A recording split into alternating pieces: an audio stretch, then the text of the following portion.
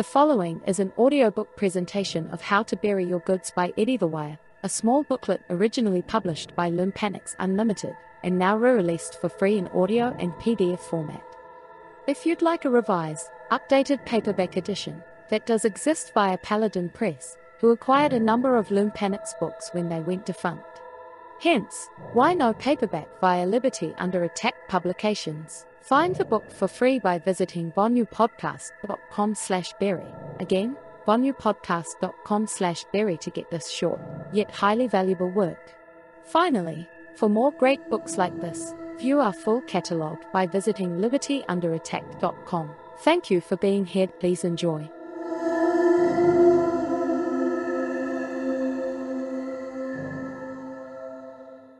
Foreword. Although all of the techniques described in this book will work, neither the author nor the publisher assumes any responsibility whatsoever, either actual or implied, for any consequences, damages, claims, or faults resulting from use of the information in this book. After a review of the literature connected with hiding things and concealment, I found little material actually discussing burying and storing things, and methods of avoiding detection. This book is specifically written to fill in the gaps in that knowledge. It is a complete how-to-do-it book for anyone who wants to securely package and bury just about anything. Included are accessible technology for preservation, burial site selection and relocation, burial techniques, and more. Since this book is written with the average person of average resources in mind, some techniques that require a lot of support are not listed. This book is the home workshop approach, and it will work just as well as more expensive methods. At this time, I would like to extend a sincere thanks for the assistance and support offered by Loompanics Unlimited in making this book possible. A final note: bury now. The situation can only get worse, and money tighter. Do it now or not at all. Eddie the Wire. Chapter 1, What do you have to hide? What you should bury. What do you have to hide? For starters, almost anything. The contents of your safe deposit box, mortgage and insurance papers, birth certificates, and other materials for that alternate identity you may need in a hurry, some of the more interesting books in your collection, and so on. What about gasoline and ammunition? During the recent Miami riots, federal and state law enforcement agencies prevented the sale of both items in a wide radius that extended around the riot center. If I were caught in such a mess, I would want large amounts of both of the above. Other items that would be of value for use or barter in a crisis/shortage/collapse situation are prepackaged garden seeds. These are sold in special survival editions packed in nitrogen, dehydrated, nitrogen-packed or freeze-dried foods, weapons and ammunition, reloading equipment and powder, primers. Ever try to make a primer? And shot/bullets for same, warm clothes and outdoor sleeping bags, camping equipment, compasses, tents, extra bottled gas, kerosene, gasoline, motor oil, rope, hand tools, knives, medical supplies including bandaging materials and topical antiseptics, explosives, not as difficult as you might imagine, matches and lighters, candles, spare eyeglasses. The list is endless. Note that many of these things would be just sitting around anyway gathering dust, so why not put them where they are safe and out of the way? Many other items can be hidden, including things you are not supposed to have like silencers, homemade firearms of any kind, illegal modifications of factory arms, infernal devices, forged and altered ID, illicit drugs. A 4-foot-deep stash cures the habit, stocks of poisons, Richard Nixon buttons, and so on. Arrange your caches in sequence of need. Once you have decided what items are likely to be important to you, try to decide on groups to put them in so they can be cached in sequence of need. The first out group should contain weapons for self-defense and medical supplies, and some essential survival gear. The next group could be non-essential camping supplies, tools, rope, and food. The last group should contain items that require support facilities, such as reloading equipment, paper of any kind, and everything else you need but can get by without for a couple of days. Essential versus non-essential items. Now decide if some of these items are really essential. Often the backpacker on his first trip will take everything he or she thinks will be needed, and uses only 25% of the stuff. For those items that fall into that class, consider some above ground storage. It will not be as secure, but it is much easier, and doesn't add to the cost of storage containers. Chapter 2, Burial Containers. Commercial containers. Now that you have decided what to bury, the next question is what to put it in. The commercial market abounds in burial containers, some good, some not, some rip-offs. Some are resealable, and some must be cut open once they are sealed. Generally, the commercial types fall into these three categories. 1. The long, thin kind that are essentially seamless plastic pipe with end closures. 2. The army surplus ammo cans, surplus scope cases, etc. 3. The industrial type containers marketed as burial containers. All three types provide both atmospheric and mechanical protection for a wide variety of conditions, but buy with caution, especially the surplus stuff, since gaskets may have dried out long ago and require additional attention. If you have ample funds to buy containers for all the things you want to cache, by all means, do so, but buy one for a sample before investing in 10 or 20. Make sure the dimensions of the container will suffice for your larger items. Making your own burial containers. If you have some time and want the very best in protection, it is a good idea to make your own containers. For starters, let's consider the PVC pipe container. The only problem with PVC pipe is how to make the end closure both simple and cheap. As pipe bombers know, end caps can easily run up a big bill, and they are non-reusable. If your cache is a one-time thing, resealing may not be important. However, sealing the PVC container. An easy way to avoid the high cost of end caps is to buy the following materials. A 1/4 inch thick sheet of plexiglass cement for same, note, must bond plexiglass to PVC. A length of PVC pipe suitable for the size and number of objects. A 5-inch long piece of PVC pipe in the next larger size that will exactly slip fit over the mother pipe. PVC cement. PVC pipe comes in pounds or strength ratings. 100-pound pipe sized inches in diameter is best, although it goes higher and lower. To make the end closure, cut off the mother pipe, allowing 2 extra inches for the seal. An easy way to determine how much pipe is needed is to experimentally pack it before cutting. Be sure to cut the end off square. A radial arm saw or miter box is best. Now cut a 2.5-inch piece of the larger pipe and glue as shown in figure 1. Use the other piece of larger pipe to trace circles on the plexiglass. A sharp compass point or scale will produce a good line on plexiglass. Cut 2 round end plugs. A coping saw or saber saw works quite well, using a blade with a lot of teeth per inch, 10 to 12, for a finer finish and to avoid chipping the plexiglass. Glue one of the plexiglass circles on, pack the pipe, put a tight paper wadding in the end and glue in the other plug. Be sure to preserve, bag, and tape a couple of hacksaw blades to the outside of the mother pipe for easy opening. Making the PVC container. Some brands of magic marker will permanently write on PVC, and these can be used to mark the paper wadded, and therefore cuttable, end with the contents. The writing may be further protected by duct tape. Resealable containers. What if your cache must be resealable however? An easy solution to this is a threaded pipe sleeve and cap arrangement. Putting plumber's pipe dope or former gasket on the threads ensures a tight seal. An even lower cost system for pipe closure is simply a tapered bottle, drinking glass, or soda pop bottle, and silicone cork. Find a smooth-walled glass container that will wedge fit into the end of the mother pipe, and seal this in with a generous application of silicone cork.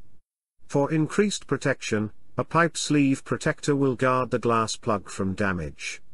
If you enclose a tube of cork and a scraping tool in the pipe, it can be resealed at once. The cork can be smoothed and molded without sticking by wetting your finger first, then using it to smooth the cork. Containers for larger items. Okay, but what if some of your items are bigger than pipe sized? For this problem, my favorite answer is the 5-gallon burger biggie pail that they ship pickles and condiments in. These have a cut-off seal, but will seal airtight repeatedly. If you buy some of these, make sure the rubber gasket is still there. Also available from restaurants and bakeries is the smaller number 10 size pail with snap-fit lid, and glass or plastic jars with metal screw-on lids. All of these restaurant containers should be further sealed by enclosing in at least 2 large garbage bags. If you use glass, face the fact that ground pressure is substantial and may break the glass. Small mason jars have a better cross-section however, and are usually okay. Larger containers can be placed in a mechanical protector box cobbled together from wood. In fact, one very good improvised system is a wooden box tightly built and covered with driveway asphalt topping, or any waterproofing tar, or roofing cement. This is especially good if your resources are very limited. At the top end of the scale are the industrial containers, usually made of structural plastic and specifically designed for airtight storage. Locate these by asking at industrial supply and mill supply stores. Try the yellow pages. Chapter 3, How to pack your goods into storage containers. Double packing. We just covered pipe and larger containers. The next consideration is how to pack items within these containers. The amount of double packing you want to do depends on the item, and how good the mother container is. To hedge your bets, try to double wrap all items not well protected. I would wrap a handgun, but not a bottle of aspirin. For ease of wrapping, the commercially available heat sealable bags and sealer designed for freezer storage of food are excellent. Instructions for these sealer systems state that ordinary Ziploc bags can also be sealed, though not with as good success as the bags designed for use with the sealer. Try a sample and see what you think. You may be satisfied with just the Ziploc bag seal alone. In any event, some rules apply to all thin film sealing. Tape or otherwise cushion all sharp edges for obvious reasons, and styrofoam beads and hand squeezing immediately prior to sealing will help to eliminate excess airspace. A label on the bag may also be helpful. Displacing air to displace air and provide a non-corrosive atmosphere. Inert gas can also be used, either in the bags or in the larger containers. Carbon dioxide can be generated by mixing vinegar and sodium bicarbonate, and the resulting gas can be collected in a large garbage bag, as shown in Figure 2, to be later dried and squeezed or poured into the container. Freon gas, a good source is the automobile air conditioner recharge kits commonly available, can also be used.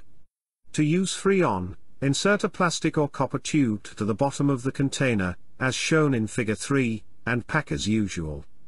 When full, pipe the Freon to the bottom of the container via the pipe, and stop when a match held at the container mouth is extinguished by the inert gas. Then, quickly remove the pipe and seal. Again, the use of styrofoam plastic packing beads will help take up air space. Another good double packing technique for small parts is to simply wrap them in duct tape envelopes created by putting the objects in the center of the tape, and folding sticky side over to sticky side. Burp the container/envelope well and smooth down the edges. For delicate items that are easily crushed, pill bottles may be the answer, as long as the seal is dependably airtight. Preventing rust. Now let's talk about rust protective coatings. WD-40 and similar spray type coatings simply will not provide the type of long-term protection you need. The coating must be thick, so Vaseline and Cosmoline are the best choices. For large-scale metal preserving, it is better to buy a lot of Cosmoline and tip the pieces in a tank of melted Cosmoline. For smaller operations, the pieces can be preheated until they are too hot to hold, then melted Cosmoline brushed on. Remember that Cosmoline will dissolve on many plastics, and will soak through paper and cardboard. Vaseline is used in much the same way, and may be melted together with some beeswax or paraffin to stiffen it. Do not use straight paraffin as a covering, it is too brittle. It is very important that any firearms preserved with Cosmoline or Vaseline be thoroughly cleaned before firing, especially the bore. Failure to do this results in an exploding weapons, which is never a lot of fun.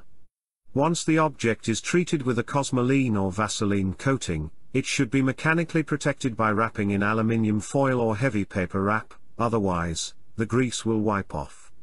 One other coating for metal objects can be made by dissolving some of the plexiglass you have left over from making pipe end caps.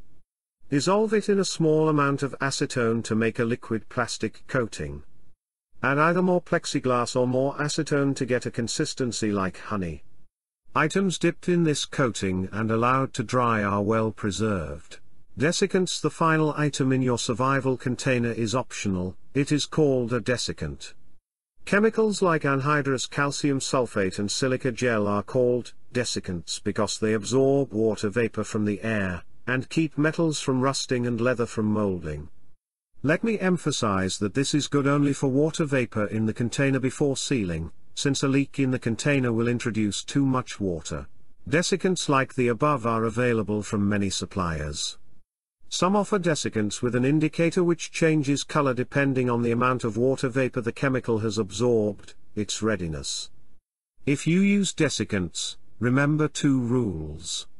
First, keep the desiccant away from direct contact with anything, since the water does not disappear, it just goes to the chemical and any metal in contact with the desiccant will rust badly. Secondly, do not store paper and desiccants together, since the paper depends on water content for consistency. Inadvertently, I discovered that piano manufacturers ship their pianos from Japan with 2 or 3 half-pound bags of silica gel in the bottom. Try to get a couple of these. Additional hints, some general comments are in order here. All packing procedures, and especially the Cosmoline Vaseline system, should be accomplished with surgical or cloth gloves on. Surprisingly enough, many professional crimes are solved by the FBI finding a matchable fingerprint on a bomb fragment or tool, so don't leave your calling card on a cache that may be discovered. Also, labeling each small envelope is a good idea, and put a list of the complete container's contents inside for a check. Marking container outsides was previously discussed, as was providing opening tools preserved and strapped to the outside of the mother container. Chapter 4, Location of the Burial Site. What to look for in a cache site. Where to locate your cache site is very important. Those who live on 5 or more acres may consider just sitting somewhere on their land, but the risk of detection is high. The best bet for the rural, urban, and suburban dweller is a site located at least 10 miles from a population center, such as a small town, but accessible by 2 or 3 country roads or trunk lines, and no more than 30 miles from home. Access by little-used country roads may be important in cases of civil emergency and enforced travel restrictions. Rather than waste gas and time looking for likely spots, get copies of topographical maps of the surrounding 30-mile radius. Also try to get copies of country road maps, and a plat map if possible. Real estate agents may be able to help you with the latter, and possibly all 3. You are looking for a forested area, wilderness area, swampy ground, rough or rocky terrain, desert with prominent landmarks, farm field, little-used graveyard, or other likely areas. Be sure to check road access and ownership of any likely areas that appear after a close study of your maps. Once you have 3 or 4 possible areas in mind, you are ready to visit each one. Equipment needed for each visit. Canteen with water or Gatorade, insect repellent, heavy coveralls. If underbrush will be encountered, 1/4-inch steel or wood push rod with a sharpened end and an improvised handle, non-stretchable line or tape, at least 200 feet long Polaroid camera, optional. Equipment for your cover activity, pressing wildflowers, photography, etc. Quality orienteering compass, topographical map of area, 1:24,000 scale. Paper and pencil pack to carry all of the above. Approaching the site. As you approach the actual site by car, do a routine security check. Either stop for 15 or 20 minutes at a place that allows observation of the road behind you and look for familiar cars, or if you are in the suburbs, the old circle 2 blocks routine will disclose followers. At this stage, company is not likely, though. For 2/10 of a mile on each side of the access to the proposed site, while still on the road, look for a convenient parking place that will seclude your transportation from view. Four-wheel drive vehicles should also look for such places, since it does compromise security to put tire tracks up to the cache site. If you find a good spot, park and walk to the site. Your exact point of entry from the road, or other convenient area, should be noted, write it down or even flag it, and compass bearings taken from that spot to the proposed site. If your proposed area is very large, plan a triangular or straight-in/straight out tour by the compass. Don't get lost. If you are not familiar with orienteering procedures, I recommend the book The Expert with Map and Compass by Bjorn Kjellstrom, published by Scribner's. Specific recommendations for the triangular or in and out tour are given there, as well as compass selection criteria. If you don't have the book, just find your place on the map, find where you want to go, place a straight edge over these 2 points, and then draw a line. Now, with a protractor, find the difference in degrees between this line and north on the map and go along that heading using the compass. Specific site selection is a combination of many things. The first and most important consideration is ground condition. Is the ground damp now? Will it be damp if a sudden summer downpour hits? Is the soil well drained or does it hold water? Lots of pine trees indicate sandy soil, while hardwoods live best in loam and clay. Also, a lack of large vegetation may mean underlying rock. You must consider access, too. Will snowdrifts completely obliterate your landmarks in winter? Can snow drift on the site? And so on. Weather bureaus have information available on local prevailing winds that will allow you to calculate where drifts may build up. Available landmarks are also a consideration. A site with large rocks at triangular locations is easy to relocate, while one on flat bare ground is not so easy. Another consideration is how liable the site is to being built on. A real estate developer's access road laid down in 2 days can really put a kink in your plans, so try for a lousy building site. Underlying structure may also cause problems, so try to avoid immediate roadsides and their attendant power, gas, sewer, telephone, and water lines, unless you are intending to do a decoy site, in which case you should have a medium-size BFO metal detector, can be rented, to find the lines and bury your container under the line. If you like this strategy, try to avoid possible junction sites, phone pedestal blocks and tie-ins, pipe tees, etc., and locate and dig in the long stretches of pipe. On your tour, any possible locations can be temporarily marked with a bright-colored object. After you have completed the initial look over, select one best site and an alternate. Both these sites should be well checked for underlying rock or hard structure with the pointed push rod. Triangulating and documenting the site. Now fix one end of your marking tape to a prominent non-removable landmark. Remember, trees get cut, and run it to the exact site, making a knot in the cord at that point. Now leave the cord and run another cord from another prominent landmark at an angle of at least 30 degrees from the first cord, see Figure 4. This triangulation will allow pinpoint location when your memory is fuzzy. If you have a Polaroid camera with you, take pictures of both landmarks and the general area. In any case, make a complete sketch of the area. The dullest pencil remembers better than the sharpest mind. Also remember to mark the knotted cords well. Once both first and alternate sites are triangulated and documented, do another simple security check. Look and listen for 15 to 20 minutes for visitors. If the coast is clear, start back to the entry point that you marked previously. In other words, start on the last leg of your triangular or out and back path, but try to pace off the exact distance you travel. A double step or one pace, left-right, usually equals 5 feet. This will provide further documentation for your further efforts. Finally, when you are back at the entry point, try to positively mark this in some way, and proceed to the car, see Figure 5. Finding suitable landmarks. If you have trouble finding suitable prominent landmarks, you may want to find a very distant, but distinctive set of landmarks, say a house a half-mile away, and a peculiar shaped rock formation. Stand on the site and take exact compass bearings of each feature and record them. These will provide a fairly accurate bearing, but not as precise as the tape/triangulation. Pictures will greatly aid this type of site location. Back at your vehicle, place a flag that will guide you to the spot again, and then leave. Try to attract no attention at all, make your cover activities prominent. Chapter 5, The Actual Burying Process. Needed tools and equipment. Prior planning will eliminate many problems in the actual burying process. First of all, the proper tools and equipment. Heavy garden gloves, pointed spade, pickaxe, if hard pan or heavy clay is going to be a problem.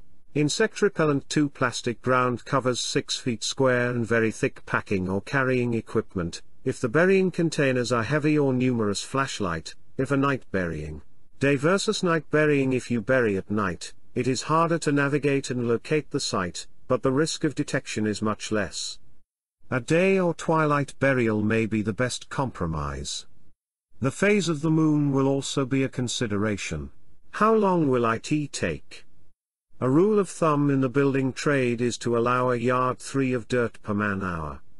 If it is heavy clay or you are out of shape, add a lot of time. If it is a multiple bury, also add time.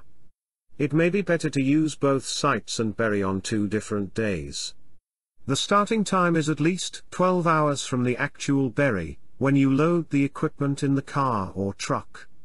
The more separation between load time and trip time, the better. Starting out, it is always better to take time for another security check. Once clear, head for the transportation drop-off point, park, and get out. Now observe for 10 to 15 minutes, and if still clear, unload and start for the access point. Try to use the flashlight as little as possible, navigate in complete darkness if you can. The 10 or 15-minute observation period will help you get your night vision. From the access point, take bearings and head for the burial site. Once you arrive and locate the burial site, make another security check by sweeping the perimeter. This extra 10-minute walk is additional insurance against visitors, who may be on the far side of the burial site.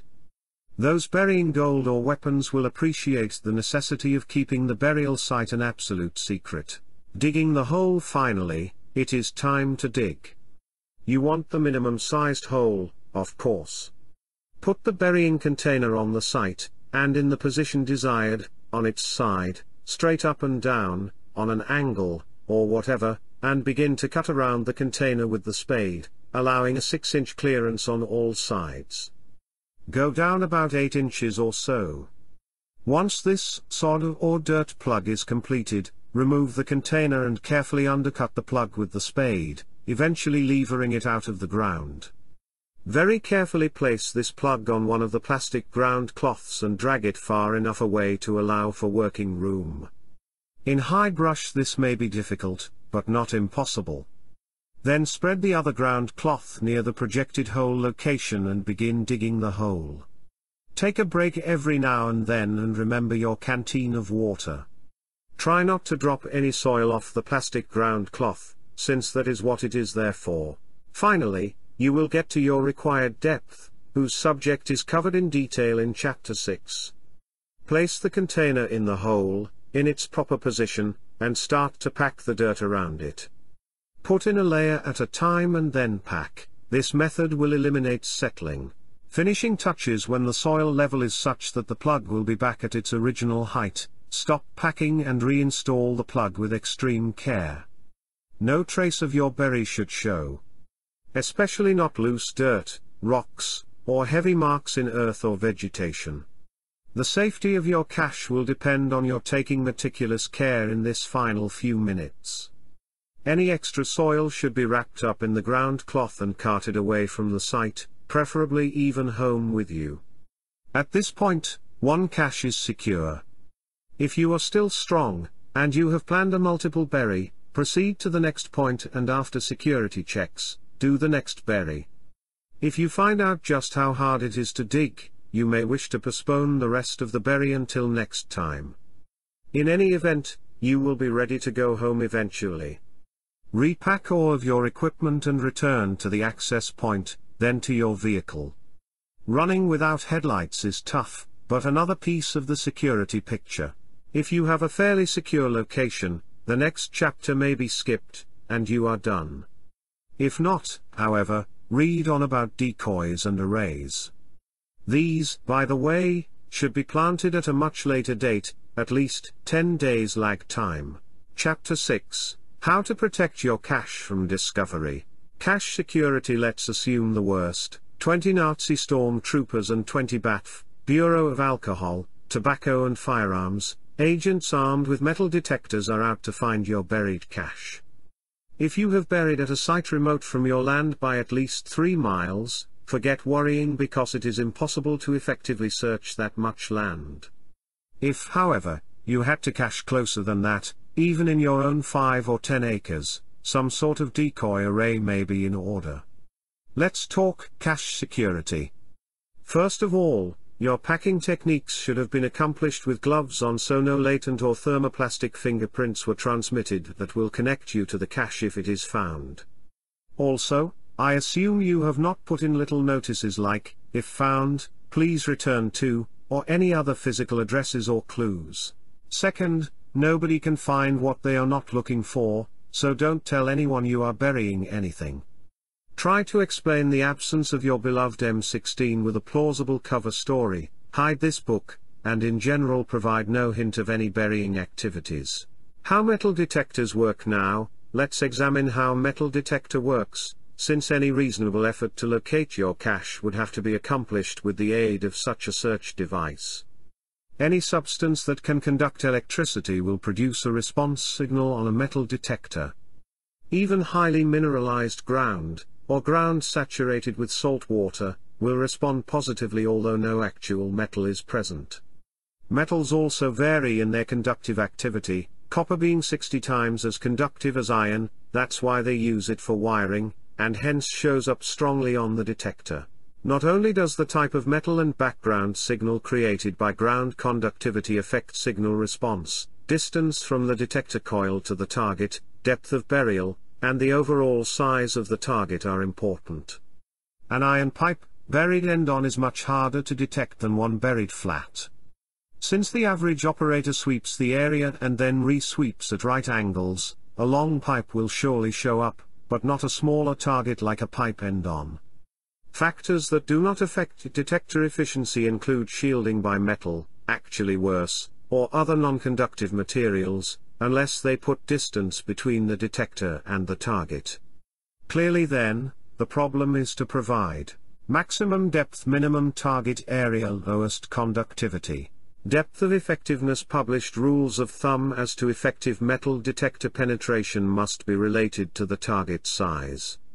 In general, if the detector can identify a target area of 2 square inches at 3 feet, at 6 feet, double depth, the target area must be squared to cause a similar response. Some highly specialized detectors of the transmitter-receiver type can locate objects with a target area of 2 square feet, at a depth of 10 feet. Artificial and natural decoys and arrays. Clearly, if a metal detector is going to be evaded at all, either the target area must be very small, the object buried very deep, or some decoys must be used, either natural or created.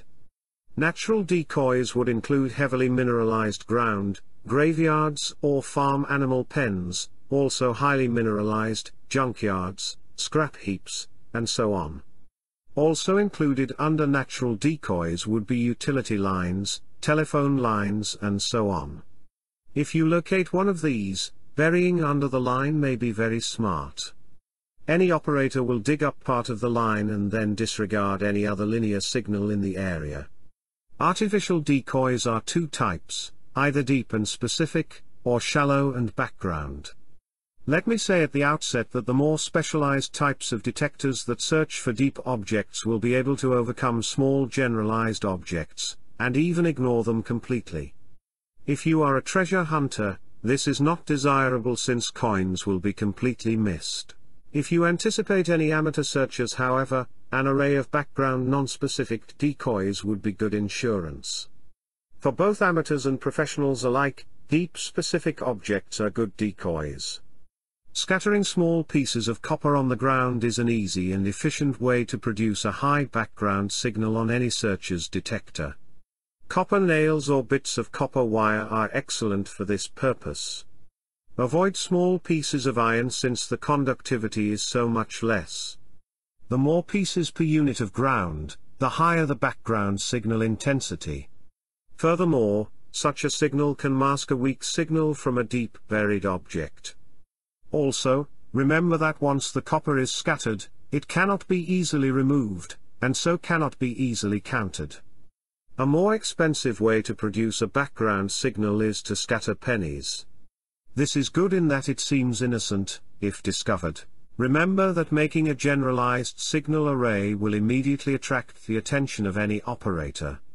They are trained to look for the unusual, and to quickly determine the extent of any field quickly. The detector operator must then decide if an object is really buried in all that array. If the object cannot be distinguished from the background array, and the array is large, he has a lot of digging ahead, and for all he knows, there may not be an object at all.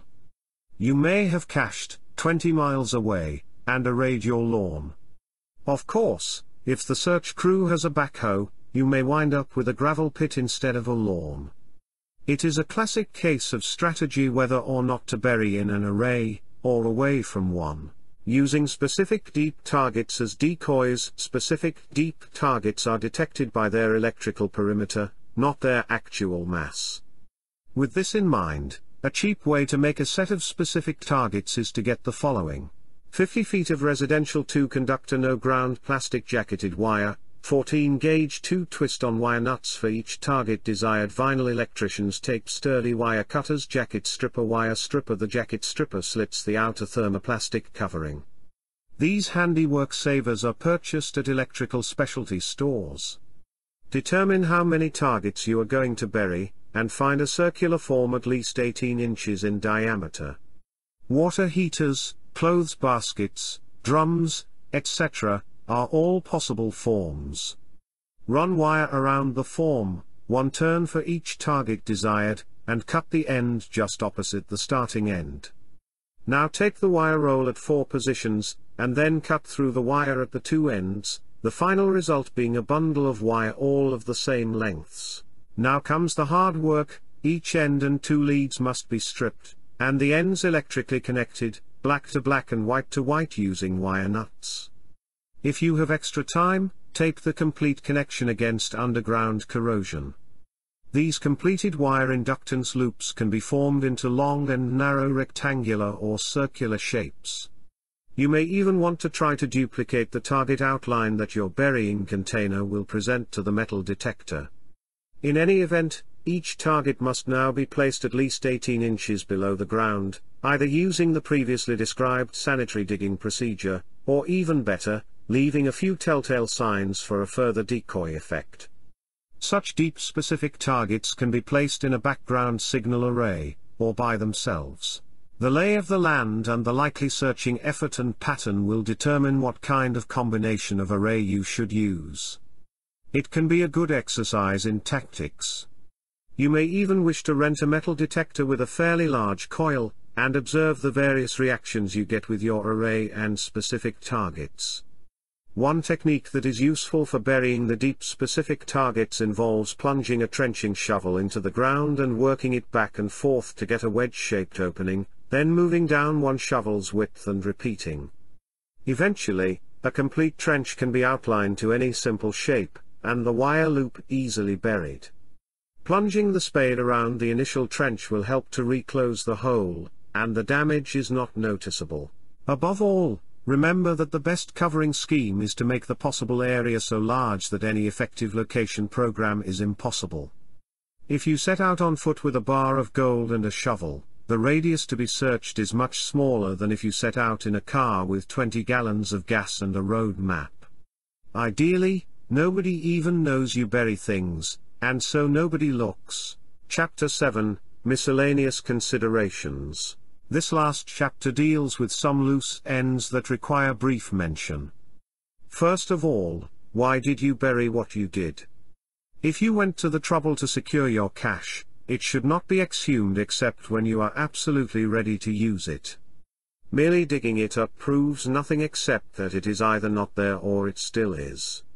If it still is, your second visit has compromised security, and if not, there is no recourse, so maintain security.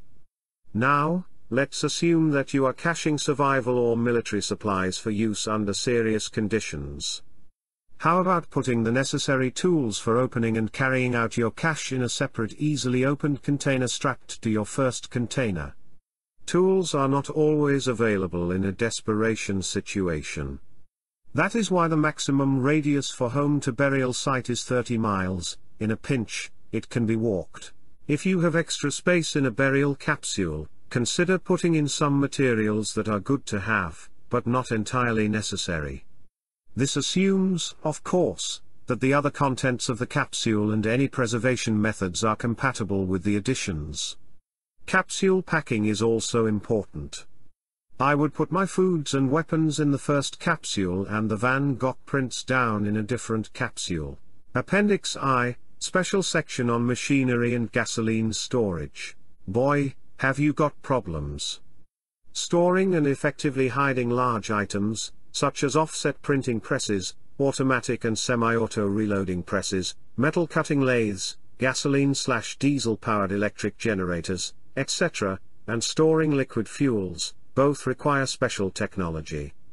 Let's discuss the easiest first.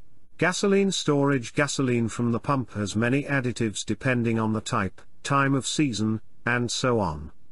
To prevent these from coming out of suspension and causing deposits, a commercially available system must be used when storing petroleum products for long term.